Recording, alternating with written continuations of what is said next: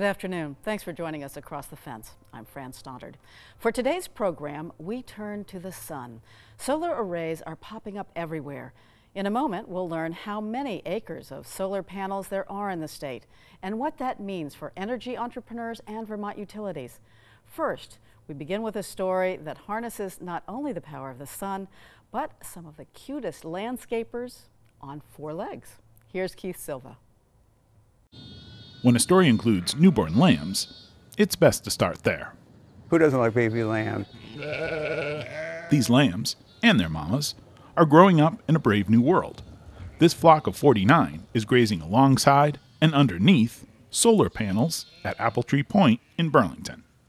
You're looking at about 11,000 panels, and the solar field produces about 2.5 megawatts. 2.5 megawatts is designed on this particular project to provide electricity for somewhere between 700 and 800 homes. When Ed Von Turkovich's business, South 40 Solar LLC, built this array a couple of years ago, they learned fast what their #1 job would be to maintain the property.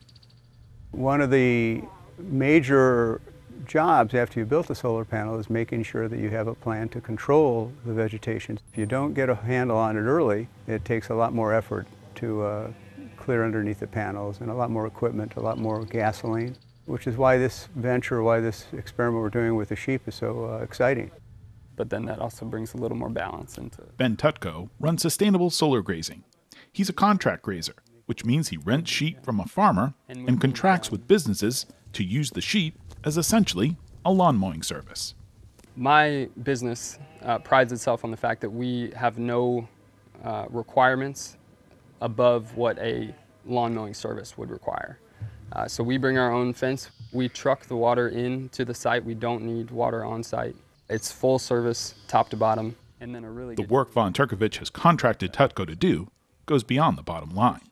So I think last year it was costing us a little over $5,000 to come in and mow twice, and then bring a operator of a weed whacker in to come in and weed whack around the post. It doesn't seem to make sense with solar that you would be actually bringing machines on to help do this work. Tutko is charging a couple $100 less than what Von Turkovich paid to have the property mowed. And unlike the mowers, the sheep improve the look of the property in other ways. What the sheep are doing is not only cutting the grass, they're also fertilizing the grass, they're also aerating the soil with their hooves. They're putting more nutrients back into the soil than they're taking from it. In this local ecosystem, they're providing services not only for the solar field, but also for the neighbors next door, for the lake that's just a few hundred yards away. It's a win-win for us, hopefully it'll be a win for Ben, and it's certainly a win for the environment. I think the danger may be for us is that there may not be enough Bens around to do this once people hear about what a wonderful operation he's got here. Tutko was working on farms in the area before he hit on this idea to work as a contract grazer. It's the first step towards the goal of owning his own farm and animals. To become a farmer, this really was the only path, in my eyes. The time was right to break out on my own, and when you don't have land and you don't own animals yourself, getting paid to graze, not only providing a service to the solar companies, but also by caring for someone else's sheep, seemed to be the only way to get into the business. To me, it looked nice and lush. As a beginning farmer with a dream, but without the land or animals to make it happen, Tutko turned to UVM Extension. You know, I find it so interesting. I feel like one of the reasons that I discovered that Vermont is a great place to become a beginning farmer is all the resources that are available here in the state. I believe my first conversation with Kimberly involved me describing what I hope to do, and Kimberly remarking that she's been waiting for this to happen for years. As soon as I said I was ready to go, she was 10 steps ahead of me. UVM Extension has played an integral role of getting this business off the ground and out into the field. There's so many different species of sedges. Kimberly Hagan is a grazing specialist with UVM's Center for Sustainable Agriculture. She's been trying to connect public and private landowners with shepherds on a project like this for some time. It's been at least a good 5-6 year effort. It's a new concept, and like anything that's new, it takes a little while for people to get familiar with it and comfortable. We have solar arrays here. They're here to stay. These are semi-permanent setups. And a lot of it is on prime ag land. So how do we make it work for ag? The quality of the grasses here wouldn't suit other grazers like cows. As for goats, they like to jump, and they'll chew on anything, like wires. Sheep, on the other hand, have more discriminating tastes. The great thing about sheep is they like a mixed smorgasbord. They love a tossed salad, so to speak, you know.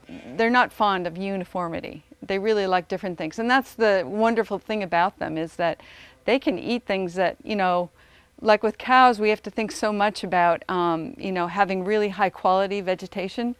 But sheep, they can eat things that, you know, cows would turn their nose up at, and we can still get meat from them, or milk, or fiber. They'll go out and graze, and then they like to come in and hang out underneath the panels, which it keeps vegetation from growing under there, which is exactly what we want.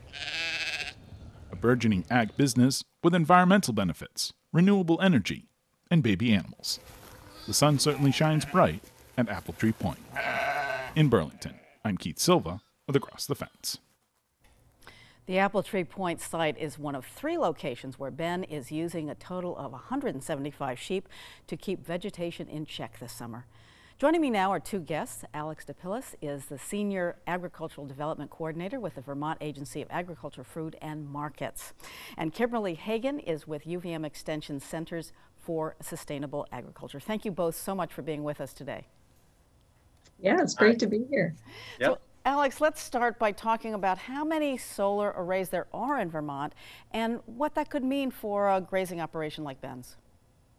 Yeah, it took a little while to find this data. I'm really glad to have the help of the Energy Action Network, who tracks the progress in renewable energy in Vermont. And I used their data off of their dashboard and found that there's about probably 350 of these ground-mounted solar systems in Vermont of various sizes. There's actually the most acres of all are in the fewest systems. So there's about 40 systems that are in the 15 acre and up size. That accounts for maybe 900 acres of these. But there's also a lot of probably 150 or so systems in the 3 to 5 acre range.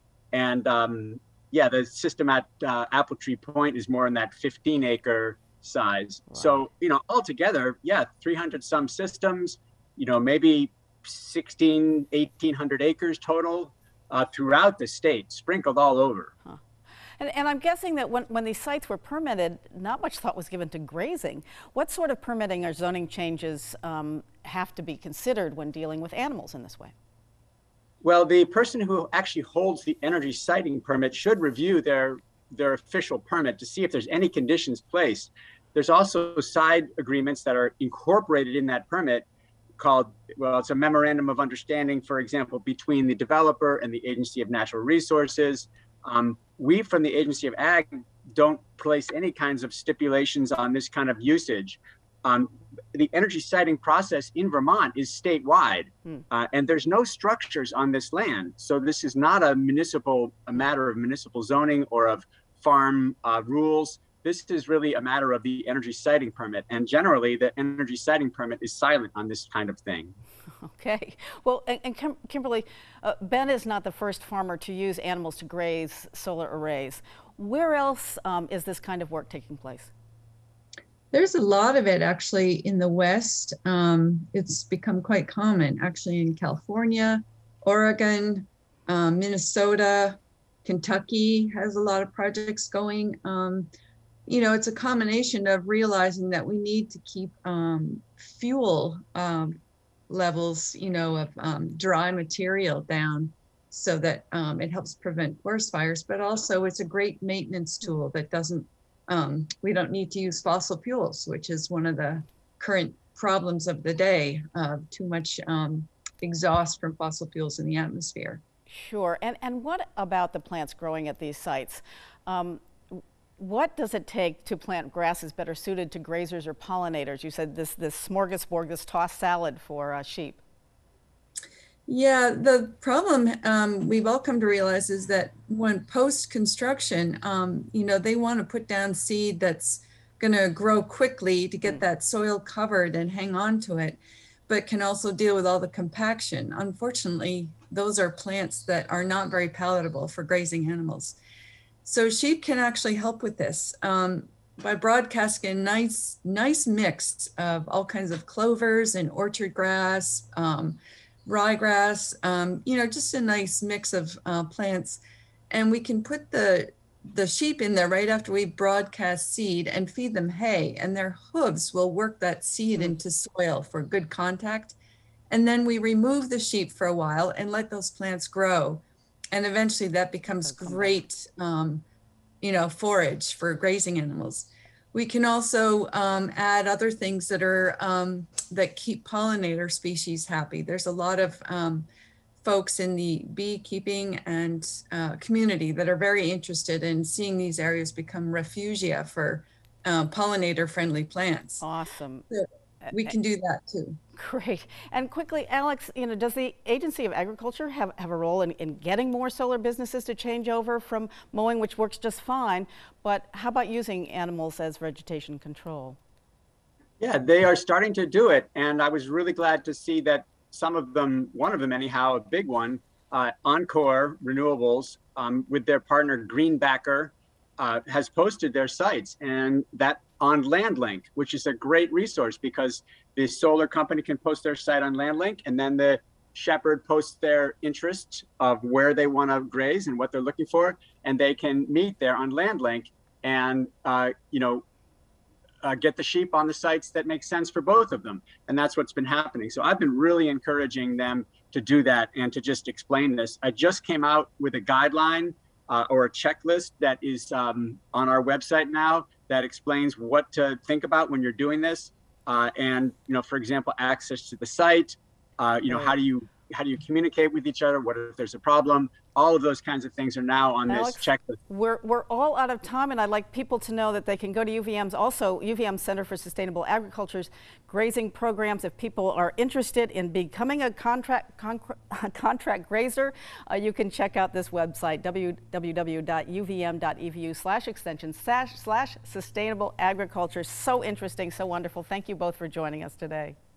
Yes, thank you. And thank you for joining us across the fence. I'm Fran Stoddard. Stay well.